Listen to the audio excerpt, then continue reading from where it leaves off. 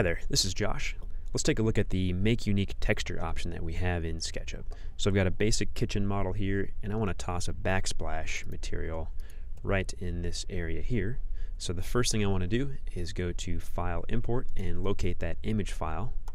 And I've got a JPEG ready to roll here, and I'm making sure that the format is Use as Texture before I import that.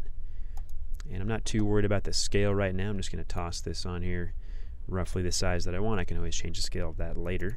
And you can see that's a pretty terrible backsplash, and that's because that the image that I pulled in here has, I'll go to texture position and show you how it's tiling. The boundaries of that JPEG file include a lot of white space, and that's not really great for use in SketchUp right now. And of course you could go into Photoshop or some other external image editor and do whatever you want to the original JPEG.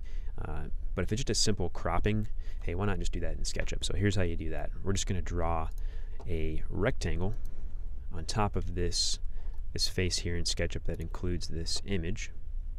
I'm going to draw a rough one first, and then we'll zoom in and use a combination of the Select tool and the Move tool to define the boundaries of a new texture that we want to make. So I'm going to go to the Move tool, or you can tap M, and I'm going to stay on the axes directions there, the blue, green, and red. And the goal here is to define a boundary for this new texture where I can control a little bit better where a seam is as it tiles or repeats across a face. So you can see there is a nice middle of the grout that I can use there. Same thing with the bottom.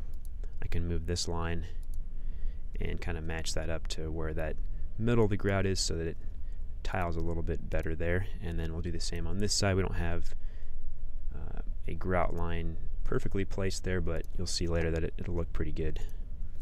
So I've got those 4 lines in place, and now I'll open up my materials browser here with that paint bucket tool, and I'll jump into the in model category.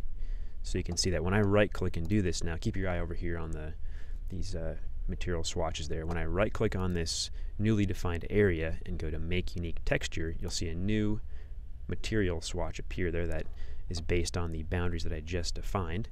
If I zoom out a little bit now, I can go back to that paint bucket tool, or B for the shortcut there, and I can, on the Mac here, I can use Command. You can see in the bottom left, SketchUp is letting me know that Command is a way to sample this material.